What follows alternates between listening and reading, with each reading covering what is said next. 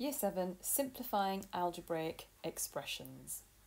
So as a little starting activity, have a look at the yellow algebra tiles. You need to see if you can write down any pair of expressions that are equal to each other. So pause the video, have a go, and then unpause to check your answers to part 1, part A. So you should have found that the matching pairs are xy and yx. Highlight those in red.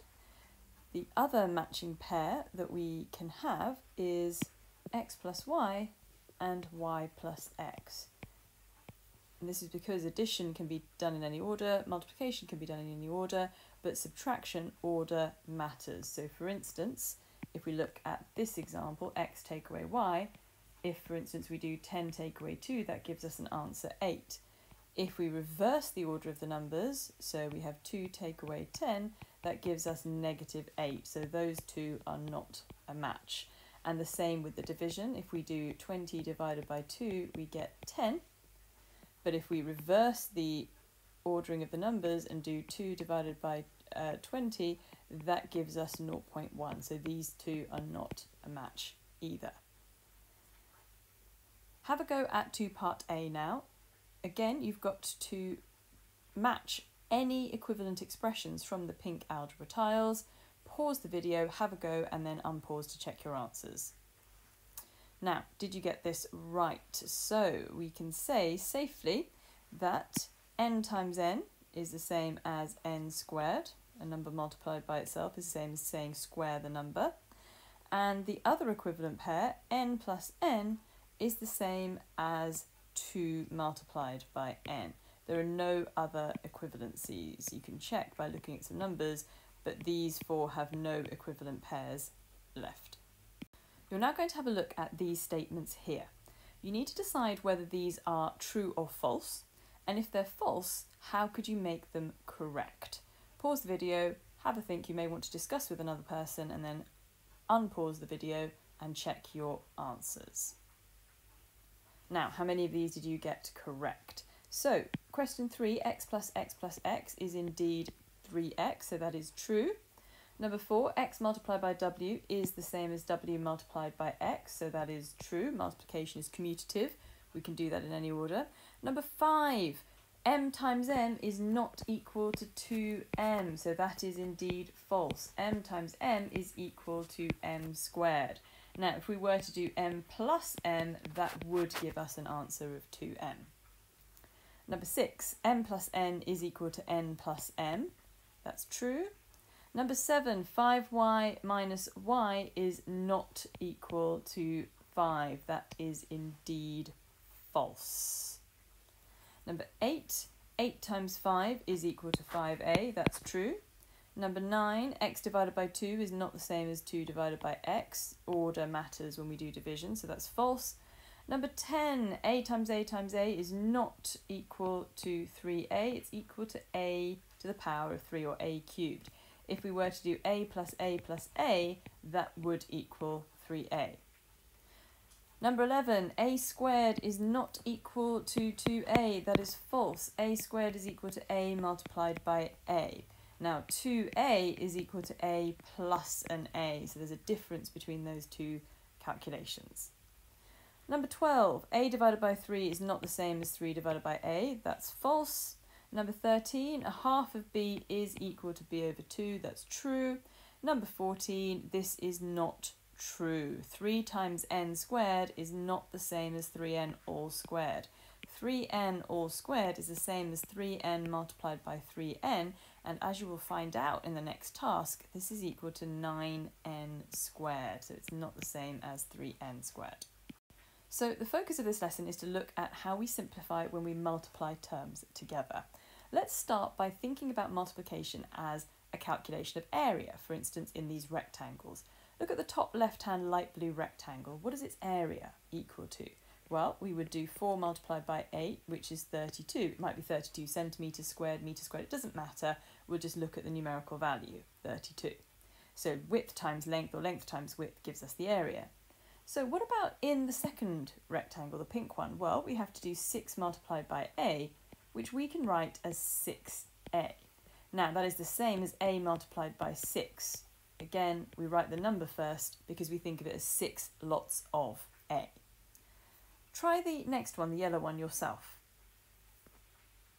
So b multiplied by 10 is 10b. Same as 10 multiplied by b, which is still 10b. Now, what about this pale green one?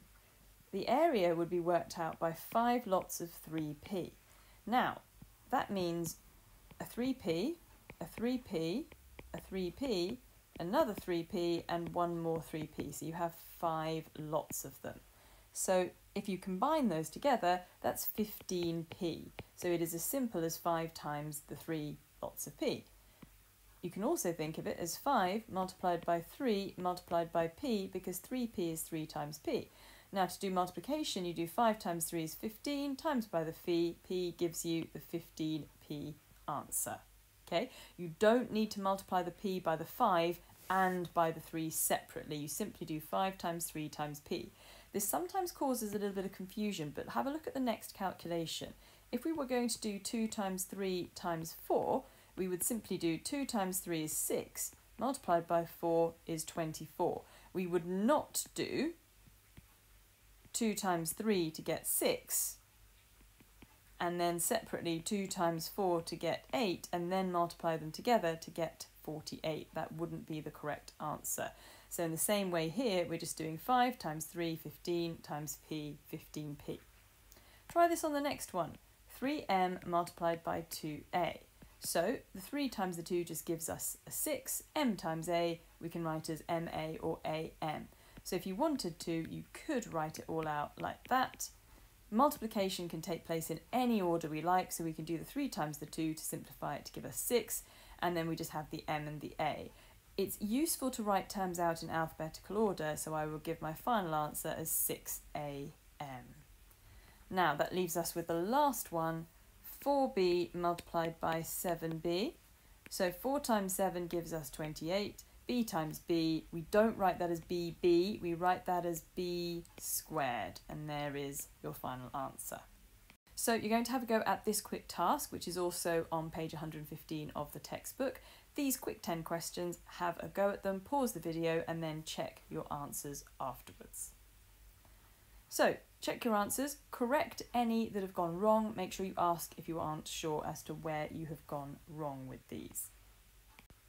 Now, remember that for simplicity, it's often easier to write out terms with the letters in alphabetical order, but there's nothing wrong with, for example, in question 2, presenting your answer as 15DC. That would still be a correct answer. So don't discount any of your answers if you've written the order of the letters in a slightly different way.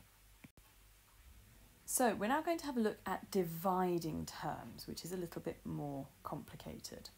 So let's think about part A here, the example A. M divided by n. You could think of it like 5 divided by 5, a number divided by itself. What's the answer? It's not 0, because it's not the number subtract itself, it's 1. So m divided by m will equal 1. What about 4 lots of a divided by 4? Well, that's going to give you an answer of a, because you're taking 4 lots of a, which would look like this, and you're dividing it into 4 parts. That's what division is. What is each part worth?